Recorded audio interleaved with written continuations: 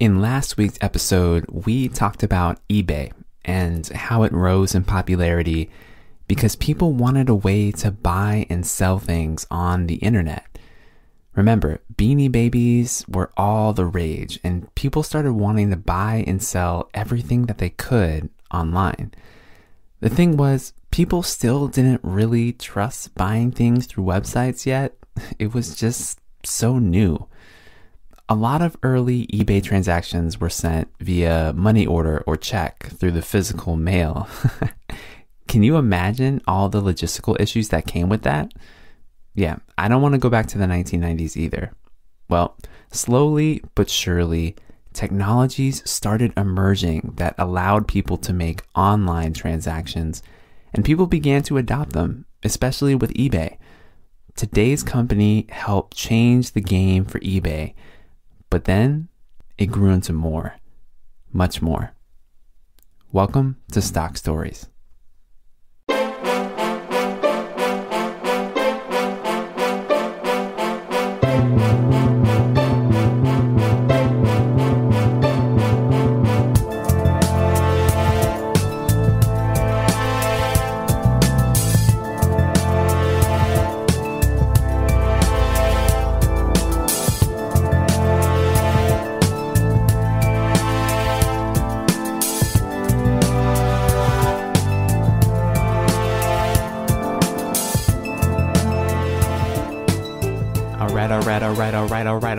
All right. Welcome to the Stock Stories podcast. My name is Alex Mason, and I am your host and stock storyteller. On this show, we decode the business behind the stock in order to help you make better investing decisions. We also learn about mental models and investing principles in order to complement stock analysis. Now, we're going through the entire S&P 500, and we are going to keep going with that today. Thanks so much for joining me. And if you were with us last week, you know that we talked about eBay. We kind of went into that company, the famous e-commerce company, looked at its history, its business model, where it's at. We looked at stock performance, financials. We just did everything related to eBay. And I love doing this podcast in part because it gives me and you the opportunity to just look under the hood of these companies and really understand what's going on with them. Are they a worthwhile investment today?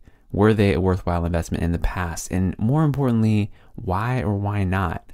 Because by uncovering the reasons why an investment is attractive or isn't attractive, that's what actually helps us grow as investors, right? So thanks for joining me again today, and we're going to look at another company in the S&P 500. This one has a history that's really tied to eBay in a big way, but let's go ahead and just get into it. Let's talk about PayPal.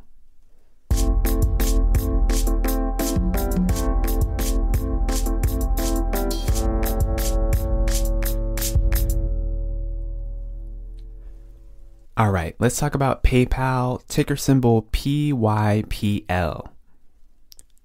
Now, the company was founded by Peter Thiel, Luke Nozek, Max Levchin. These three men founded a company called Confinity. And Confinity came from this idea to combine the words confidence and infinity. Kind of an interesting name. But their initial idea was to create security software for Palm Pilots, which were becoming a big technology around the late 1990s, specifically in 1998. Now, if you don't know what a Palm Pilot is, it was kind of this little device. It looked kind of like a smartphone, actually, but just think about a super simple version of a phone. It allowed you to wirelessly communicate with other people, and it was one of the first devices ever that actually allowed you to transfer money from one person to another. It was pretty revolutionary, pretty cutting edge, and not a lot of people had them, but they were becoming more popular in the business world around this time. So they decided to create some kind of security software for this device. But the thing is, it didn't really work out that well. So they decided to tweak their approach. Instead of focusing on security, they decided to create an electronic wallet, which they called PayPal. They knew that the internet was going to change the way that people transacted forever. They knew that commerce was going to change. And so they figured, okay, people have physical wallets and they use cash to buy things at stores. We can change the game on the internet by creating this digital or electronic wallet. So they managed to strike a deal with eBay, which was this emerging e-commerce giant at the time. And they found some success on that platform. People wanted to use this electronic wallet to buy things on eBay. And over time, people started to trust this PayPal brand. Over time, 1 in 5 transactions on eBay were using PayPal. Meanwhile, in 1999, there was a man named Elon Musk. He was starting up a company called X.com, which was an online bank. Now, he had recently sold his first company called Zip2 to Compaq earlier that year and became a multimillionaire. So he was starting this company, and this company, X.com, began competing with Confinity in the online space. Now, they both offered incentives to try to get people to sign up for online banking, which you have to remember, this is the late 1990s. People did not trust the internet, especially when it came to things like money transfers. So this was a totally new concept at the time. So they had to kind of bribe people to sign up for accounts. For example, you could get $5 or $10 to sign up with either service. And you would even get referral bonuses if you convince other people to sign up and get accounts. So Peter Thiel, one of the founders of Confinity, he noticed Musk's X.com was beginning to thrive. And so they ultimately decided to join forces and merge their two companies. They figured, hey, we're probably going to be better together if we just work together instead of competing with each other. The companies merged in the year 2000. The company was still called Confinity, but the main focus was on PayPal as a product. Problems started to brew though. Now Thiel, Musk, and other board members, they started to disagree about how the company should be run. For example, what technology should the business focus on? Should they focus on Microsoft? Should they focus on Linux? And this was just one of many issues that the leaders of the company struggled with. They were in this new space trying to figure everything out. They were kind of swimming upstream in a big sense because, like I said, people just didn't trust online banking that much. And even though they were getting explosive user growth, they were trying to figure out how to manage it and how to focus the direction of their company. Now, Musk, who was the CEO of X.com, he ended up getting replaced by a different CEO. And then that person was later removed and Musk became CEO again, with Peter Thiel becoming CEO later and Musk leaving the company, where he would then go on to focus on other businesses like Tesla. There was a big shift in management back and forth during this time. And you had a lot of these really intelligent personalities that were trying to run things, and the company struggled because it didn't have clear leadership for a time. But eventually, things settled down, and Thiel ended up becoming the CEO. The company was renamed PayPal to focus on the main product at this time. And in 2002, the company had its initial public offering. Now remember, an initial public offering is when a company, quote unquote, goes public. It's when they actually have stock on a stock exchange that people like you and I can buy. And it's a way that a company can raise money in order to expand. Now, this was significant at the time because the 2000 to 2002 period was a really rough period for companies that were in the tech sector. The dot-com bust proved to be pretty devastating to many internet-based businesses, and PayPal was actually the first internet IPO in almost a year in the wake of the tech bust. Now, they ended up getting snapped up by eBay, their biggest customer, and eBay paid up for them. They bought PayPal for $1.5 billion in October of the same year. As the 2000s went on, payment processing became a bigger and more important space within the landscape of the internet. The company just kept growing because more and more people were comfortable with buying things online, and they needed a safe and secure way to do it. So this electronic wallet that PayPal offered, it was perfect for them. So they started using it, and then PayPal kept growing and growing. In 2007, PayPal made a partnership with MasterCard so that sites that didn't have direct integration with PayPal could still accept it, and that was a big move. By 2010, PayPal had grown to an incredible 100 million active users in 190 markets. The company had successfully leveraged the internet to become a relevant payment solution not just in the United States, but in countries all over the world. And then, by 2012, the company actually accounted for 40% of eBay's revenue. It really had grown into a great company of its own. Around this time, an investor named Carl Icahn started to proclaim that he wanted PayPal spun off from eBay and that they should operate as separate businesses. Now, Icahn is what is known as an activist investor. What does this mean? Well, an activist investor is someone who usually owns a large percentage of a company. And even though they themselves are not running the business, they're able to exert a large amount of influence on how it's run based on the fact that they own a lot of shares of the company. For example, they can appoint a board member if they want to help run the company, or actually have their opinion heard at an annual shareholder meeting. Being an activist investor means that you have a lot more influence than just your typical investor. And activist investors are usually pretty, active in trying to get the company to go a certain direction.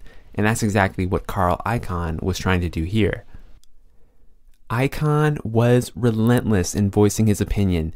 And eventually in 2015, eBay's management decided, okay, we're going to do this thing. They executed a tax-free spin-off of PayPal's business to its shareholders. A spin-off is just when one company takes one of its business units and separates it from its other business units. It kind of splits it into different pieces. This way, both businesses are theoretically more nimble and able to operate more efficiently. Now, it doesn't always work out this way, but sometimes in the case of PayPal, it did.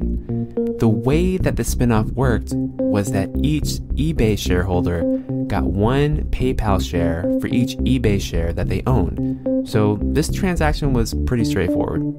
Oh, and one more thing about spinoffs, most of the time, they're completely tax-free. So if you were an eBay shareholder at the time, you wouldn't have had to pay any taxes at all, and you would have magically seen some shares of PayPal in your account one day. Pretty cool, huh? So what does PayPal do? We've talked about the history, and now let's get into the actual business model of PayPal today. What is this company, and why should we care about it? Well, they are a payment processor. They help people send and receive money in dozens of different currencies all over the world. And the way that they work is they serve both merchants and consumers. So people want to sell things online, people want to buy things online. PayPal connects them. But what is it that makes PayPal different from other similar companies, like other companies we've covered on the podcast before, like Visa or MasterCard, or other newer entrants to the payment space like Square? Companies like Visa and MasterCard are similar in that they facilitate digital transactions between merchants and consumers. Now, historically, they have done this using credit cards and a highly secured network that works with banks. Well, PayPal doesn't have a card network. Instead, they use encryption technology to track payments back and forth between customers and merchants. Now, Square is another competitor. They facilitate payments too. For example, they help small businesses accept credit card transactions as opposed to cash. And let's not forget about other competitors that have emerged in recent years, like Apple Pay or Google Pay, which each have their own money transfer technologies. Okay, so I still haven't really answered the question about what makes PayPal different. The reality is that in 2021, the lines are blurring very quickly between all of these financial technology companies. One thing that PayPal does that differentiates itself is that it has a wide array of offerings. They do a lot of things. They do traditional customer-to-merchant transactions, for example, and they also do peer-to-peer payments. Peer-to-peer payments, that's just like if you and I go out to a restaurant and we want to split the bill, but I don't have any cash on me, I can just send you a payment via PayPal, and that's it, we're good. So they do a little bit of everything in a way as far as online transactions go. Another thing that PayPal has going for it is that they also tend to have higher transaction limits than other players. For example, you can send over $10,000 in a single transaction, and not every payment solution is able to do transactions that high. I think of PayPal as kind of the biggest pure play publicly traded payment processing company. Now sure, many other companies process payments too, but except for other companies like Square, who's a direct competitor, PayPal's main business has been payments for a very long time. A lot of these other companies are just kind of coming into payments and trying to compete in a space that they're relatively new at. PayPal's been doing this for a long time.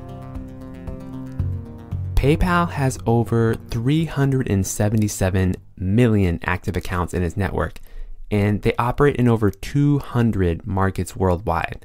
So yeah, this is an international business. What are some of the brands that PayPal owns?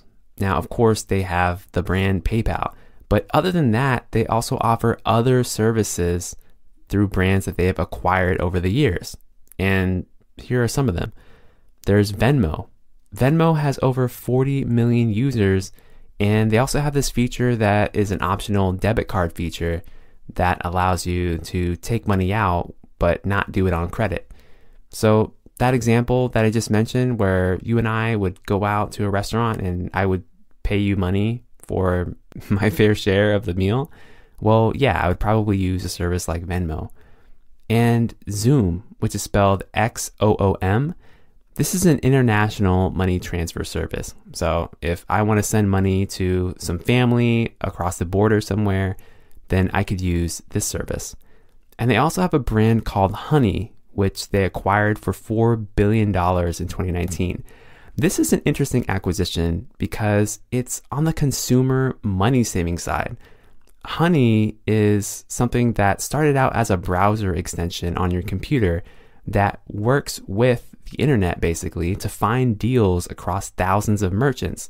And then when you go to check out with the merchant, it automatically applies the best coupon code to your purchase. So PayPal clearly wants to better understand the data behind customer purchases and not just be the one who makes the transaction. They want to gain more insight into the entire buying process. And so that was something that was really interesting when they acquired Honey. So you can see that they've gotten into all these different businesses, mostly with money transfers, but they're expanding into other aspects of the e-commerce landscape too. Now, the way that PayPal actually makes money is that they take a cut of all of these transactions. That's basically how all of these types of businesses work.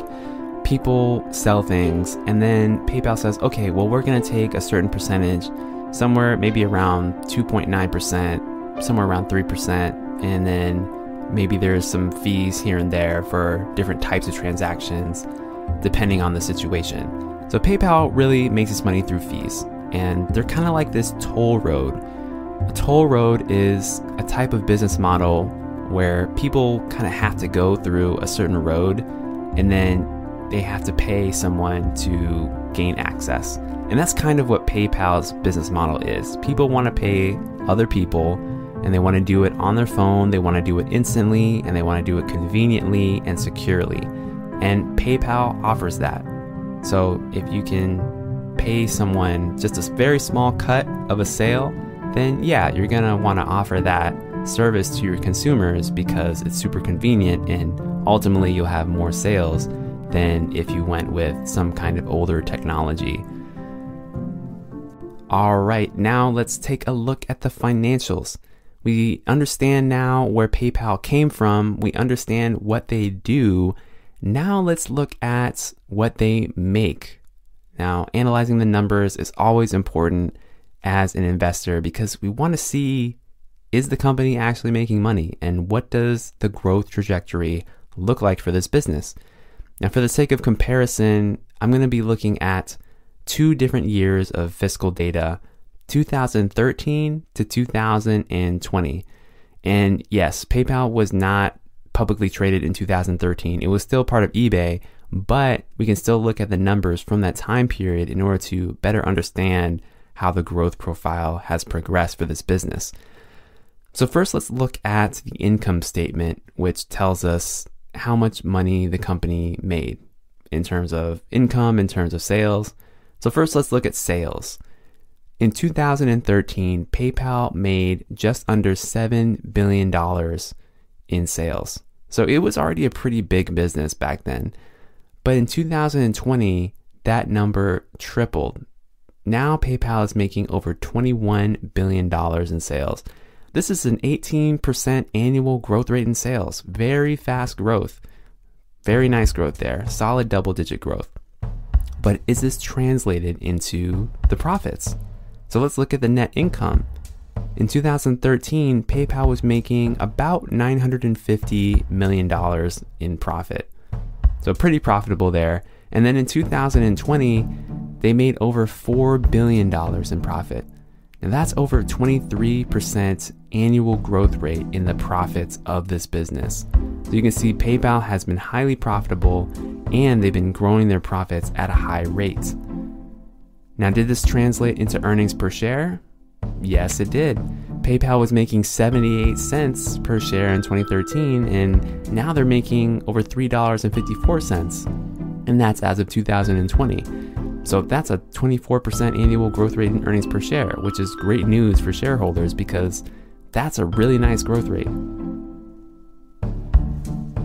Okay, let's look at the balance sheet, which tells us what the company owns versus what they owe. Now, first, I like to look at the cash. Cash is a good indicator of how much a business is actually successful at running its business and making profits. I really like to see increase in cash balances with companies I'm thinking about investing in. So in 2013, PayPal had just under $2 billion in cash. And by 2020, that number multiplied substantially to over $13 billion. So this is a company that's been growing their cash pile. Now, what about the debt?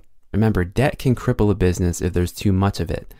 Now, the good thing about 2013 was that the company actually didn't have any long-term debt, and they didn't have long-term debt for many years. In fact, not until 2019 did they start borrowing.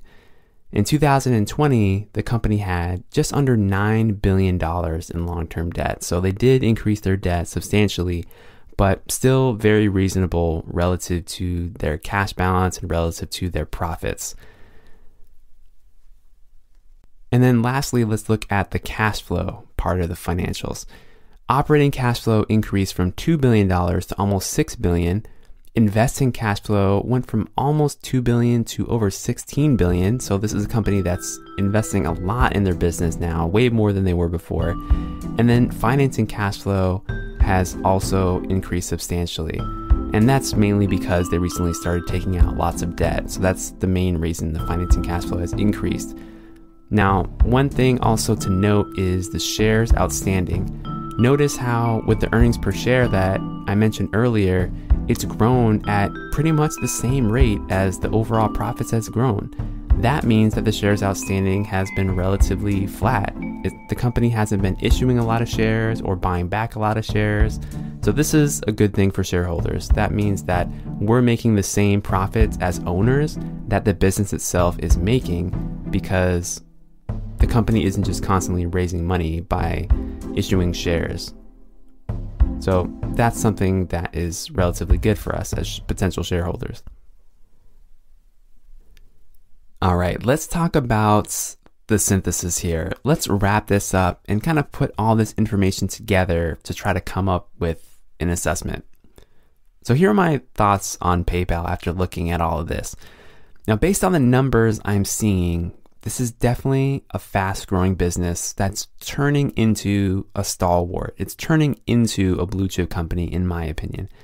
Now, for a business that was already a decent size when it was an eBay subsidiary in 2013, to grow consistently above 20% per year, I mean, that's impressive.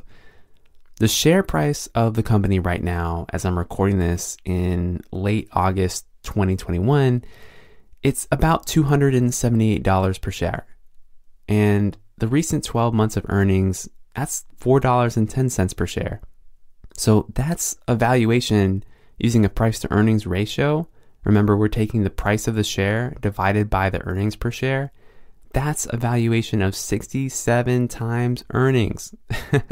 That's pretty high. So, okay, it's not cheap, but it's clearly an excellent business. Another metric that I like to look at, as you know if you listen to this podcast for a while, is return on equity. Return on equity measures how good management is at creating profit from the business's assets, and specifically the equity. So equity, remember, that's assets minus liability. It's basically the net worth of the company. Now, return on equity of PayPal, it's around the high 20s, so 20-ish%, but it used to be in the low teens. Now, the return on equity has recently been juiced up by leverage because the company's been borrowing more money, and it's putting up impressive numbers. So that's another thing to note there. Now, honestly, I don't know how much to pay for a business like this, but I do know that 50 or 60 times earnings is not it. I mean, here's the reason. There's a lot of competition in the payment space right now. And although I think PayPal is in a great position, I would like them to be at a more reasonable valuation before I'd consider the price to be in the realm of a margin of safety here. Now, PayPal investors have done really well since the spinoff. That being said, now since the IPO, this stock has crushed the S&P 500 index, compounding at an incredible rate of 43% annually. I mean, that is absolutely incredible. You could have put in a few $1,000s into PayPal stock around the time of the IPO and made lots of money, made many thousands of dollars in returns. But I do want to make an important point here. It's important to note that most of your returns up to this point came in the most recent 18 or so months during the pandemic. And that's when digital payments have become seen by Wall Street as increasingly important. Now, the stock more than tripled over just this time frame, just the past 18 months or so. Now, if we look at the pre-pandemic prices of the stock, PayPal traded at around $100 per share. Now, based on the 2021 earnings that we can expect, that's a valuation of just 24 times earnings.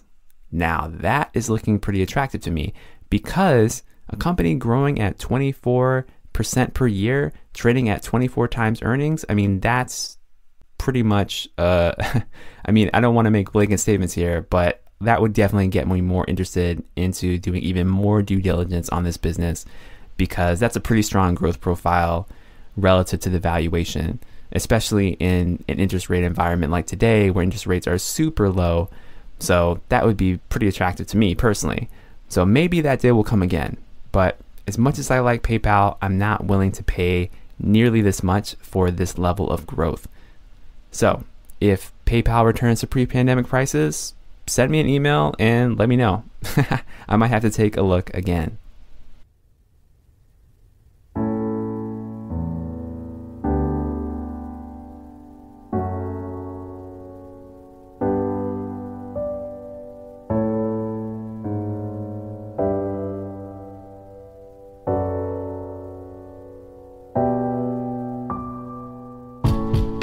Hey, thanks so much for listening to the Stock Stories podcast. I'm your host and stock storyteller, Alex Mason. This show was written and produced by me. Sound design done by the incredibly talented Janelle Leon. And also, thank you to the lovely Selenia Caraveo for helping keeping things running smoothly behind the scenes. If you enjoyed this episode, consider sharing it with a friend. The way that this show grows is if you like it and you like it enough to tell people about it. So let's work together to help other investors learn about great businesses and buy stocks smarter. Now, if you like this episode and want even more, maybe you want to listen to all of the stocks in the archive, or you want bonus content, such as episodes on stocks that are not in S&P 500, consider joining Stock Stories Premium. This is where I put my absolute best investment ideas and thinking, and where we explore more companies. Check it out by clicking the link in the show notes. So thanks in advance for sharing the show and considering becoming a premium subscriber. I really appreciate it. So until next time, what's your stock story? Hey, it's Alex. I hope you're enjoying this episode. Thank you so much for listening to Stock Stories. Consider joining Stock Stories Premium. It's essentially a private podcast where you can listen to the entire archive of the show, always ad-free. And in addition to that, I'll be providing bonus episodes, bonus stock stories for you to listen to. And these are companies that you won't find in the S&P 500. These are other companies that offer interesting opportunities for potential investment.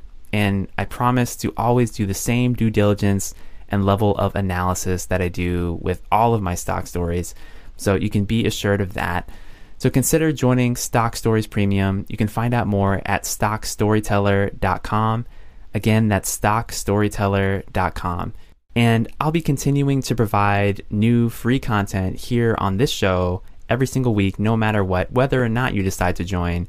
But if you are ready to take that next step in your investing journey, consider joining Stock Stories Premium.